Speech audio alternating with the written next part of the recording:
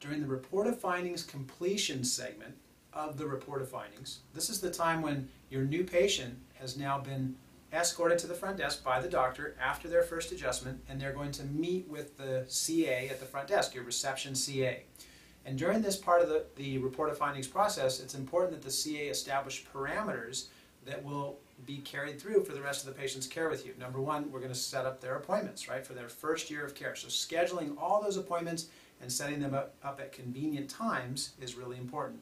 Number two, we want to let them know about some of the policies of the practice. What is our refund policy?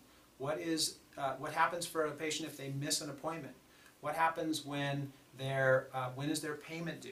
All of those things are covered in the ROF completion segment. So in the process, we're going to walk the patient up to the front desk.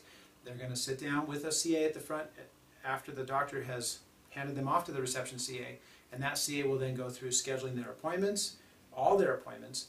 They'll go through the payment, setting up their payments for the entire year of care or taking care of their prepay, and then going through the last remaining forms to complete their file. This includes the chiropractic care agreement, this includes ouch slips, call slips, an explanation of those, and a brochure on their first adjustment and how they might feel after their first adjustment. We're familiar with the term retracing. The patient may not know about that, of course, and so we want to send them home with some information that explains that for them.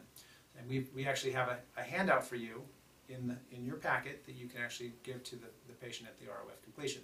So just make sure that that part solidifies the process of the entire report of findings, whereby we set up all their appointments for the entire care plan, not just for the next couple visits, and we establish what the policies of the practice are. That's the ROF completion. I want to add one final note, and that is that at the front desk, this can be done during adjusting times, because as I've taught you, you can be doing report of findings during adjusting times. Just be sensitive if you're doing this at the front desk with other patients around so that they don't hear actual payment numbers or personal information about that patient. So you can be discreet about it at the front desk, but you can still do it at the front desk when there are other patients present. Have fun.